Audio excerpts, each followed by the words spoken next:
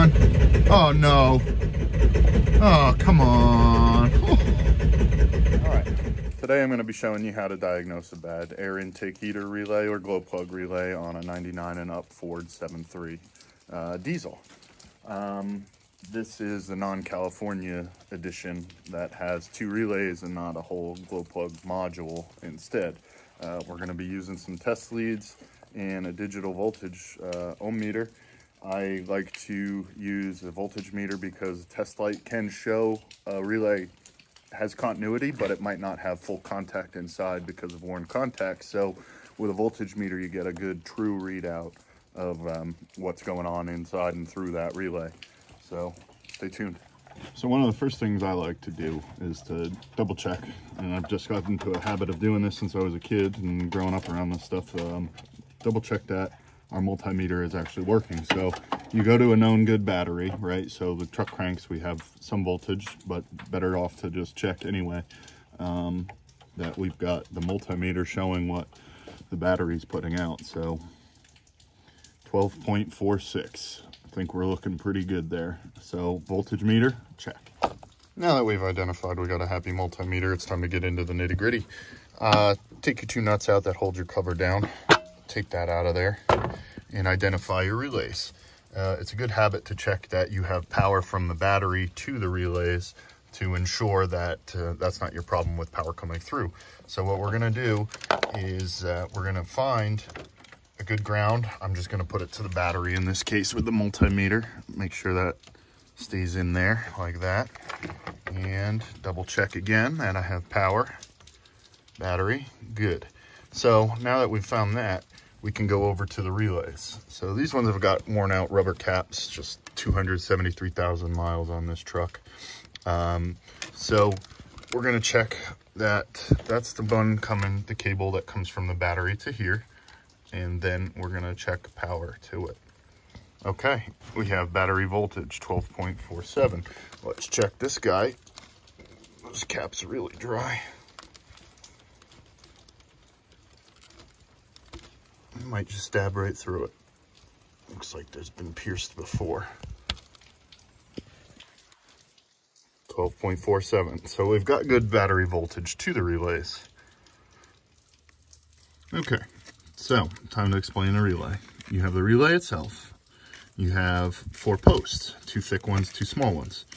What a relay does is an electromagnetic switch. It takes power and ground from one side, and then it closes a magnet, which closes a circuit to let power from here to here.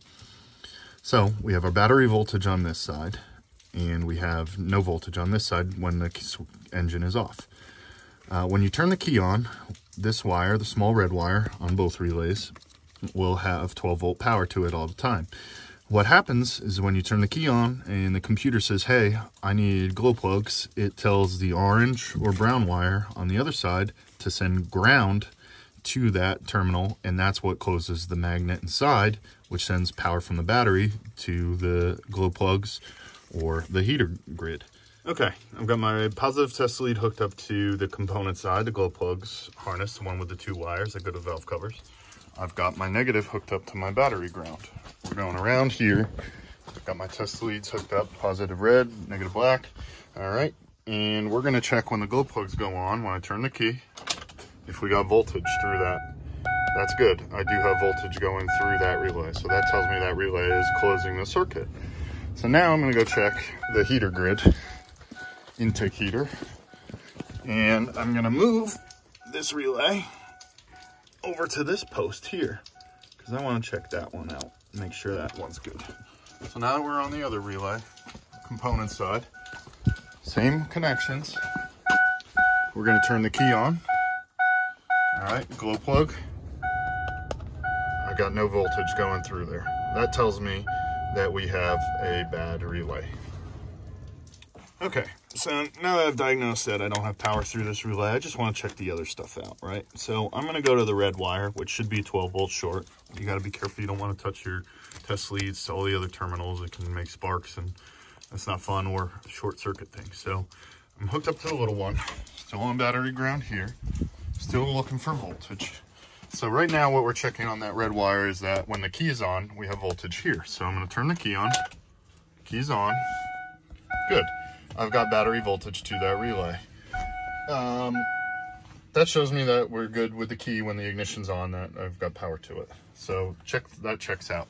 So now what we want to check is if the other side of the relay, the, what was it, brown or orange on this one, we've got the brown wire, the little brown wire here on the relay. We want to make sure that that's getting grounded when the glow plug light is told on, and that can happen for 1.5 minutes to 2.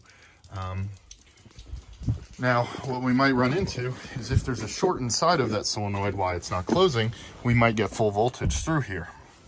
So what I'm going to do is I'll turn the key on now, and we should have, this should go quick volt to no voltage, or low, low, low, because it's closing and we're still seeing magnetism.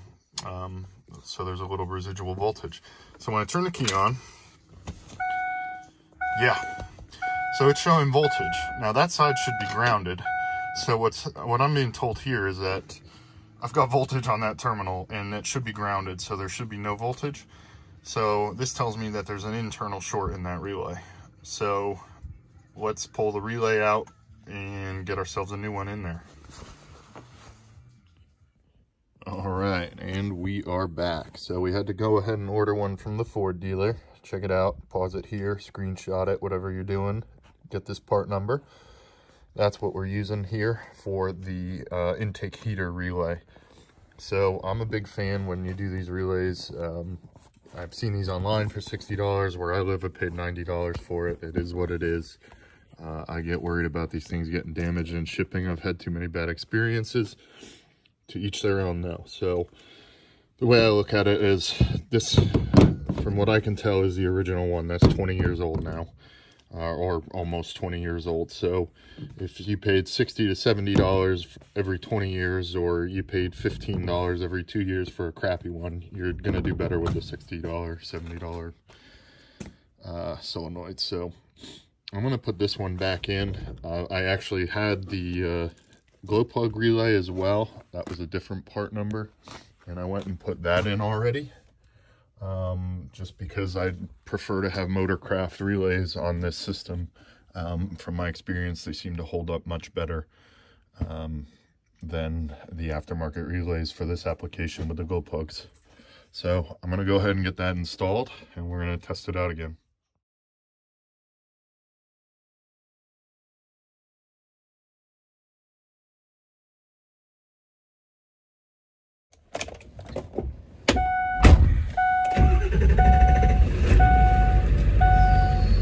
That's what we like.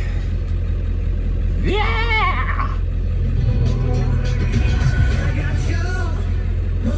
Thanks for watching. Click that follow, subscribe button, whichever side of your screen it's on right now.